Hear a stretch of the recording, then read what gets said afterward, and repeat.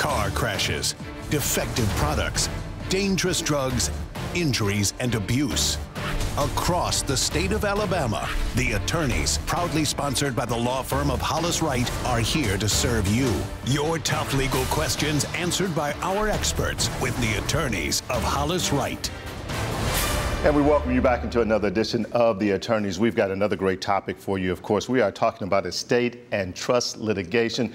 Go ahead and get in contact with one of the attorneys from Hollis Wright right now. All you have to do is follow the numbers on the bottom of the screen or call 1-844-LAW-TALK. You will reach someone. It is free. It is confidential, and you will talk with a live attorney because they're sitting there waiting to hear from you. We've got a lot to deal with. Carter Clay, first time getting a chance to be with you. Yeah. How you doing, my friend? Good to see you, sir. So excited to be here with you and look forward to many, many shows into the future with you. Absolutely. We got a great guest as we're talking about estate and trust litigation. So we're going to go ahead and unpack this, right? Yeah, let's jump right into it. Some really interesting statistics out there for a lot of the viewers to think about. So right now, if you look at the millennial generation, about 75% don't have wills. Generation X, about 60% don't have wills, and baby boomers are still at about the 50% mark of individuals in that age group that don't have a will to dispose of their assets when they pass away. And potentially these individuals are headed for a lot of problems, and their heirs are headed for a lot of downstream issues once they pass away because they don't have a will. And we've got an outstanding guest here this evening, Lindsay Eastwood, to kind of help us navigate these waters and talk about the importance of having a will. But what's interesting about this show, we're going to put a little bit different twist on it. We've covered this show before, but not so much in the context of litigation and dispute resolution, maybe between those heirs. One heir didn't get what they want and they want to challenge the will. So we're going to jump right into that right now. So Lindsay, thank you so much for being here with us. Thank you for having me. Yeah, absolutely. Tell us a little bit about your legal practice and how did you get started in this particular area? Yes, so my practice is Eastwood Estate and Probate Law, and this is my exclusive practice area. I handle estate planning, estate and trust administration, as well as estate litigation and trust litigation. Yeah. So when we talk about estate planning and estate litigation, sort of 30,000-foot view, what exactly is estate planning and what does it consist of? Estate planning is a process of anticipating and arranging for disposal of assets. And you want to do estate planning during life because at death, oftentimes those decisions are made, and if you have no estate plan, then the state of Alabama has an estate plan for you, and that's in the Alabama Code called the Laws of Intestacy. So estate planning can be wills, trust, powers of attorney, and those powers of attorney can be durable or springing based on whether they're effective immediately or they're effective on incapacity. Healthcare directives, living wills, I know it's a long list, property deeds, as well as beneficiary designations. So what's interesting, and I learned this long ago, is I said at the outset that all of these percentages of people in various age groups don't have a will. That's technically not true. Because under Alabama law, you have the opportunity to create your own will and customize it for yourself. But if you don't have a will, guess what? The state of Alabama has a will for you, and it's a statute that basically dictates where your property and assets will go if and when you pass away, really. Is that accurate? Correct. So it's the laws of intestate distribution. Typically, it would go to a spouse first. If you have a spouse and children, an amount goes to your spouse, and the remainder, one half would go to your spouse and then the other one half to the children. If you have a blended family where your children may be with your spouse and then may also be with someone else, then those children would not inherit. So there are different levels after a spouse and children would be out of the picture. Then it would be parents who would inherit your estate, and then if not parents, your siblings, and then it goes out to your relatives. So a lot of people are afraid that if they don't have a will, then everything's going to go to the state of Alabama, whereas in reality, it would go to your kin. It might just not be the relatives you want. Now, Art, what's so interesting about that is I know you guys, and me included, we all get along with family members really well. Absolutely. Don't have any disputes, but there are people out there that have disputes and issues with various family members, and what they need to understand is that if they die or pass away without a will, then Alabama's law is going to dictate where their assets go, and those assets to some extent may go to family members that they don't want to get that property or asset. And so that's just one of the many reasons as to why you would want somebody to consult with you on that particular type of topic. Absolutely, and just making sure that that you have a plan in place. You know that you have a team of people who are assisting with the estate planning. That may be an accountant, a tax advisor, a financial planner, but really estate planning is important even if you don't have many assets, because there are things that you can do in a plan to eliminate potential litigation down the road. Yeah. As I was listening to that, and the Alabama will that will be in place, whether you have one written yourself, how long does it take you to go through that process, though? If I've got a will that an attorney will put together for me, and the state takes control over it, does it change the time limit in terms of asset distribution? It certainly makes it longer. So under Alabama law, an estate has to be open 6 months before it can be closed. And during that time, you might be negotiating with creditors if the estate has debt.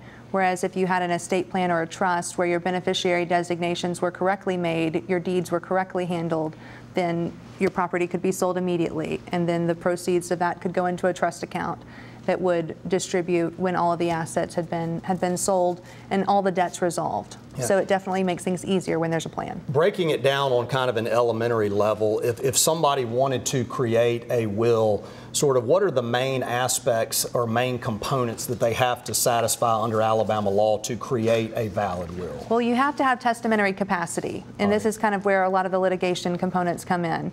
And what is testamentary capacity? You have to know who you are, what you have, and who you want to give it to. So it's a really low threshold. In Alabama law, it talks a lot about lucid interval. You can actually have a dementia diagnosis and draft a will and have an attorney prepare that for you, and that be a valid will as long as you meet that threshold and as long as it's a lucid interval. And to combat potential litigation, what I would recommend is potentially after a will execution or a trust execution, having that person go out to lunch with a loved one, maybe who's not a beneficiary under the will. So they can say, no, I met with so-and-so on this day and they were lucid, they did have capacity, in addition to potentially needing doctor's records to shore up that testamentary capacity. Do you have to have witnesses to a will? Does the signature have to be notarized by the person who's creating the will? How does that work? Yes, so you do have to have 2 witnesses on a will in Alabama, and that's one of the kind of the few requirements. They don't have to be in the room at the same time. One witness can come on a Saturday, and then you can have the next witness come on a Sunday. The testator or the person who's writing the will just has to ask the person or acknowledge if they can't speak to attest to their will. The testator doesn't even have to write their name. They can just write an X if that's their mark. Let's say if they were illiterate or couldn't write or had an exceptionality maybe where they had mobility issues and couldn't write. I know we're about to go to the first commercial break, but before we do so, talk about the cost of a will. And I know that can vary depending upon what they do, but just sort of your basic level type will, what is sort of the price range that somebody could expect to have to pay to get that done? I think it's so varied based on the complexity of assets, but Legal Services of Alabama provides free wills for people who live in Birmingham, any person, no matter what your age is. If you're over 60, they'll also provide those services. With my firm, I charge typically about $700 to prepare a will, power of attorney, healthcare directive, and a living will, and to review property deeds. And then for a trust, it's about $2,500 for one person or $3,500 for 2 people. But those, it's a lot of money, and I understand that it's an investment, but it also saves money when you're on the other side. In the grand scheme of things, it's fairly inexpensive when you think about it. It is. Off to a good start. Certainly information that those of you at home watching, getting that information. I also want to remind you that if you have questions, all you have to do is call 1-844-LAW-TALK, and you can reach one of the attorneys at Hollis Wright right now. We are dealing with estate and trust litigation. We've got much more still ahead. Stay with us. The Attorneys continues right after this.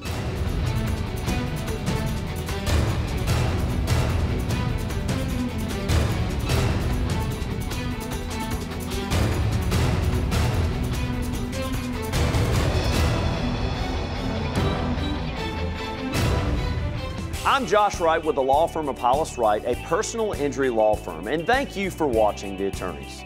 We hope you, a friend, or a loved one never needs legal counsel for a case. But if you do, the goal of the show is simple: to provide answers and legal counsel when you need it the most. Your call to the show is free and off air. So if you have questions specific to the show or related to other accident or injury topics, call, email, or text us. You can also follow us on Facebook, Twitter, Instagram, and YouTube, or go to hollis-wright.com and click on the Contact Us button. We know your time is valuable, so thank you for spending it with us and watching The Attorneys. The Attorneys, proudly sponsored by the law firm of Hollis, Wright, are here to serve you. When we started the show 8 years ago, my hope was we would be able to do what we do best, which is to help people answer real-world legal-related issues they have in their life. People oftentimes are confronting various legal issues and problems in their lives that range across the gamut of legal practice areas. Bankruptcy, criminal law, family law, just to name a few. And to be able to have a 30-minute platform or format to where we can just cover various legal topics once a week, that's obviously the primary focus of the show. That we would be able to use the resources of the many lawyers we have at this law firm to create a plan that had a lasting impact that also gave back to the community at the same time. And I think we've done just that with The Attorneys. Did you know when you hire Hollis Wright, you are still in charge of your case?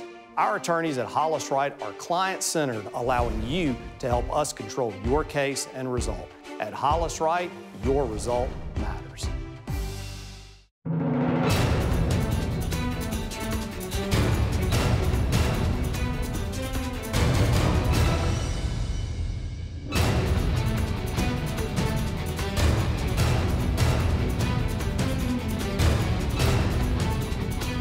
And we're back. You're watching The Attorneys as we talk about estate and trust litigation. A lot of good questions already. And we're listening to you, of course. All you have to do to get in contact with one of the lawyers at Hollis Wright is to call 1-844-LAW-TALK. And we're also rolling the information at the bottom of the screen if you have any doubts about how to get in contact with us. But it's a free, confidential call that you can make right now and it's talk to someone live. And I think that's the important thing, to be able to talk to someone live and to be able to see someone live about what we're doing and what we're talking about now, because this is a conversation that we all need information about. Yeah, and I do want to remind the viewers that if they can't get through the phone lines tonight, we are very busy answering a lot of calls. They can always call us at the same number, 844-LAW-TALK, or our local numbers, 205-324-3600. They can reach us throughout the week at any point in time. Absolutely. But Lindsay, we've all seen movies and TV shows where you've got an individual that's sitting there with their mom or dad on their deathbed and they're saying, Mom or Dad, I know you only left me, I'm getting 25% and my brothers and sisters are getting their fair percentage, but you know, I'm the one that's taken care of you all these years, and they start to broach the subject of redrafting the will. And the shows involve lack of testamentary capacity or lack of mental capacity to do that. Is that something that really happens in the real world? It absolutely happens. A couple weeks ago, I was dealing with a case where, you know, the bad sister was distributing money from the father's deathbed in the hospital room, you know, to her own account. And that's a breach of fiduciary duty because she was his agent as a power of attorney. And one of her responsibilities would be not to commingle those funds. And these were not funds that she was transferring for the purpose of final expenses. Her account later showed that after those distributions, you know, she went on shopping trips and booked a vacation. So that's a classic case of estate litigation where the other children of this deceased now person is pursuing claims against her. I've heard of cases where a will was torn up, you know, at a wake after somebody passed away because they didn't like what it said, even though it was a valid will. And trying to reconstruct that or tape that back together and have that admitted to probate was a case that I recently had. And most recently, I'm working on a case involving undue influence, a case where one person has said that another person made a beneficiary change based on that closeness of relationship. An undue influence happens when a person's will is overcome. And that could be because that person is vulnerable. Maybe they've lost a spouse and they're on their own and they're trying to make financial decisions that when they're not used to making those, and they rely on some outside family member to try to help them, and that person takes advantage. And they can be very sad. Yeah, what about situations where when you have a will, or even if you don't have a will, there's going to be a person or persons that are appointed, what we call personal representatives or executor or administrator, where they're basically responsible for marshaling and gathering the assets and property. do you see situations where those administrators or executors, I guess, abuse their responsibility and sort of misappropriate funds or misallocate funds to their own personal gain? Is that an area of litigation that occurs? Absolutely, and there are ways to resolve that. You know, motions for accounting when you have any concern of a breach of fiduciary duty or waste even. Sometimes the person may not be actively transferring money from the estate account to their own personal checking account, but they might be not paying insurance on a home that's in an estate that needs to be sold. And as a result of not paying insurance, there was a storm and then the house might have been destroyed. So there are lots of ways that someone in charge of an estate can be a bad actor. Some of those are very intentional. Commingling of funds, moving money from an estate that's due to the beneficiaries, but also it can just be poor judgment. They've got too much going on in their life and they just are not handling the business of the estate, and as a result, those assets are dissipated. Can I go back to something you said earlier when we first came back from break? You said they actually tore the will up at a wake. How do you keep that from happening? I think making sure that, I think in that particular context, it would have been helpful for people to have a copy of that will so that you weren't having to tape it up. Under the Alabama Rules of Professional Responsibility and the Alabama Bar, you're supposed to keep a file for 6 years before a file could be destroyed. But really, estate planning attorneys, and that's another advantage to having your will drafted by an attorney, are required to keep that will on record in perpetuity as long as that person is in practice. And then after that person closes up their practice, they should be giving that will to another attorney to make sure that those are available. Let me ask you, do you recommend if somebody is creating a will and they're going through a lawyer like yourself, do you recommend that the heirs or the distributees that are in the will, that they get a copy of the will at that point in time? Or do you think that that opens up the potential for problems, I guess, down the road while the person is still living? I think it's a great question, and it's probably up to the individual circumstances of the family. I would leave it up to the client. If the client wanted me to provide copies of the documents, I typically do those electronically so that it's easier to find in an email down the road when the document may be needed. But I would leave that to the client. I think that if you produce a copy of a will or a trust to the beneficiaries, then they certainly know what's in it, and that might cause them to take mom or take dad to another attorney. And then you see a succession of documents drafted. Talk a little bit about this, because I think this is important for the viewers to understand that not all property or assets or cash, so to speak, has to go through a probate process or go through the will. There is a way to have it set up to where individuals will automatically receive a particular asset or property at the time of your death without it having to go through a will. Do you understand what I'm talking about? Yeah, talk a little bit about that. Absolutely. Beneficiary designations. You know, if you take nothing from the show, please take this. Please go to your banks. I don't care if your checking account has $400 in it. Making a beneficiary designation on that checking account payable on death, or even if it had $2 in it, because there may eventually be money in that account, and you don't want your family to have to go through the process of finding an attorney like myself to open up the estate when it could just pass through beneficiary designation. That can be done on your bank accounts. That can be done in your CDs. That can be done on your stocks. That can be done on bonds. They're just life insurance. Yeah, life insurance is a great example. So when you take out life insurance, they're going to ask you who is the beneficiary. Right.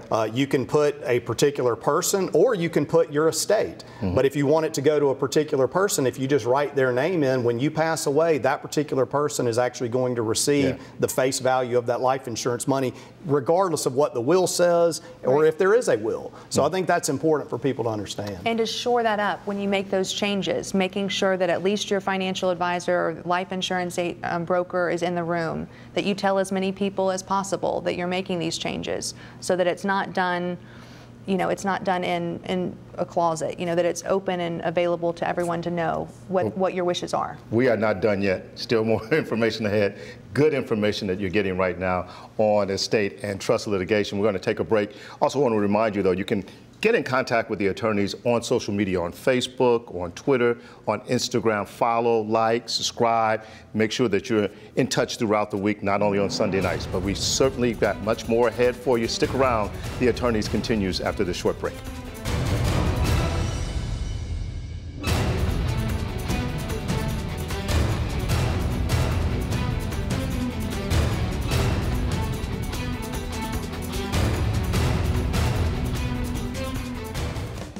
I'm attorney John Spade with the Hollis Wright Law Firm. If you have ever had a personal injury claim, the attorney handling your case has likely told you that a portion of your settlement would have to be used to pay back your health insurance company for the medical bills that they paid relating to your injuries. This is called subrogation. In this week's Legal 411, we are answering the question, what is subrogation and how does it affect your personal injury claim? When you purchase health insurance, you sign a contract with the health insurance company which provides that in exchange for you paying a monthly premium, the insurance company will pay your medical bills when you're injured. Now, that contract has a paragraph that gives your health insurance company the right to seek repayment for the medical bills they paid if you in turn use those medical bills as a basis to recover from a third party that caused your injury. The idea is that your health insurance company would not have had to pay your medical bills if it weren't for the wrongdoing of the third party. Now, health insurance companies routinely put attorneys on notice of their subrogation claims by outlining exactly which medical payments the health insurance company is claiming a subrogation claim for and for what amounts. Throughout the handling of your case, your attorney should be aware of the amount of subrogation your health insurance company is claiming and whether all the claimed subrogation is related to your underlying personal injury case. That way, if your case resolves, your attorney can then negotiate a reduction of the health insurance company's subrogation claim. Subrogation is one of the many moving parts that can affect your personal injury settlement and what you stand to recover. Please remember, your call, email, or text to the attorneys is free. All of us at Hollis Wright want to help answer your questions on real issues you face. Remember, a competent lawyer will respond to every question you send in. That's our pledge and our promise to you. Thanks for watching The Attorneys. At Hollis Wright, we don't make empty promises. So here's a promise you can bank on.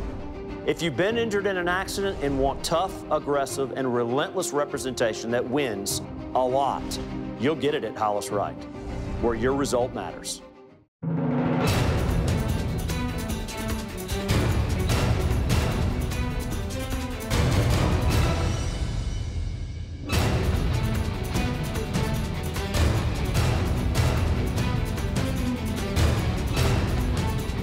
Welcome back. You're watching The Attorneys. We want you to make sure you take advantage of this opportunity to get in contact with a live attorney at Hollis Wright right now. All you have to do is call 1-844-LAW-TALK, and you can reach someone. It's free, it's confidential, and they're standing by to talk to you. We're talking about estate and trust litigation right now that we really need to go ahead and get to that final stage because you've been given some great information. A lot of people at home are paying attention, and now we're going to get to the finish line. Yeah, I want to talk about 2 or 3 areas that I think will be of great interest to the viewers. First of which is divorces. Obviously, the divorce percentages or statistics in Alabama are high. What are you seeing in terms of divorces and the potential problems that can arise from a husband and wife getting divorced and not taking care of estate planning issues upon divorce? It can be an absolute nightmare. And my strongest advice, if there's a separation, go back to your estate planning attorney and revoke any existing power of attorney so that your soon-to-be ex-spouse is not in control of your finances. Immediately making beneficiary designations changes, like I said, was so important. Going to the bank, taking them off of your account. While you're still in those disputes with your divorce attorney about assets, don't forget about your estate planning. There are certain ERISA rules that require retirement accounts to pass to a spouse. So if it's an ex-spouse, I think that they're going to hold you to that. I think that the asset would still go to the ex. So if you don't want your spouse to receive those, you need to make those changes immediately. And then I'd say prenuptial and postnuptial agreements. Made famous by Kanye West, who's had his own marital issues as of late. You don't have to go into it with the thinking of my new spouse is going to be a gold digger or we want prenup. This is just smart decision making. Well, and the current spouse, if you pass away, the current spouse is probably not going to be real happy with you if they find out you failed to remove the ex-wife from the life insurance as the beneficiary. I could see how that could cause some real issues. Absolutely, and making sure that there are provisions so that life insurance goes to your kids if they're living with your ex-spouse, is important too. How about blended families? So somebody gets divorced, they get remarried, the person they get married to has their children, they have their own children from a prior marriage. What issues do you see there that need to be accounted for? I still think a prenuptial agreement is important in that context, and just a lot of transparency about what each person wants in their own estate planning. Sometimes I've seen it where there's one trust created and the distributions are the same, where one spouse is giving equally to the stepchildren. Yeah. And then sometimes people really want it to be separate and they want to have their own trust and their assets go to their children and the other spouse has assets going to their children. But making sure that deeds are properly drafted into those trusts are really important, and then again, the beneficiary designation. And I could see how that could change over time. You get married, they have their kids, you have your kids, but once you're married 10, 15 years down the road, those types of things can change. After trust has been established, no pun intended. Yeah. A lawyer can help you through that process, because prenup, that's a difficult conversation for a lot of couples. It is, and a prenup can be invalidated if both parties are not represented. So you can't just bring your spouse to an attorney and then one attorney represent both parties. You know, a prenup would be invalidated if each party doesn't have his or her own representation. What do you recommend to young couples that have young children? Of course, they're thinking, oh, we'll never pass away. Right. Tragically and unfortunately, couples do pass away all the time, in terms of who gets the children and the guardianships that need to be set up. What do you recommend in that regard? Even if you have no money, draft a will with a guardianship provision.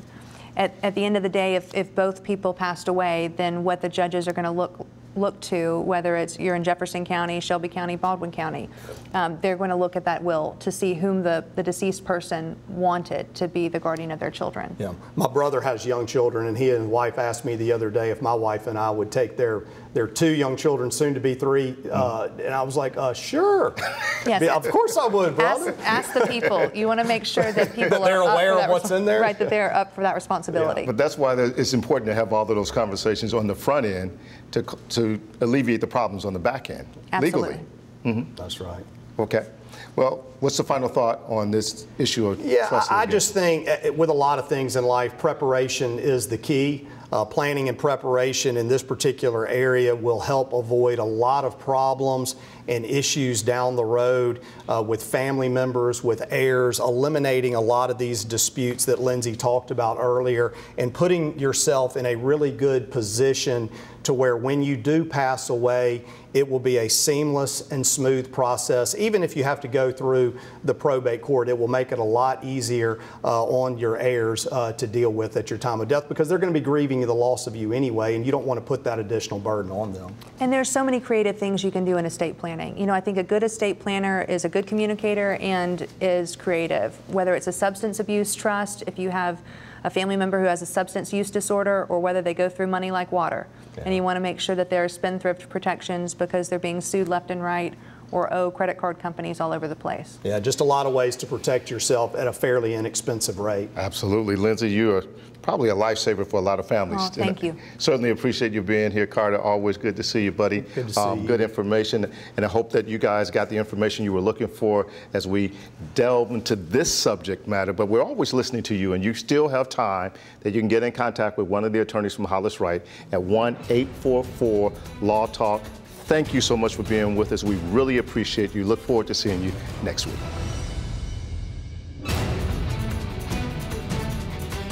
Thanks for watching The Attorneys, sponsored by Hollis Wright.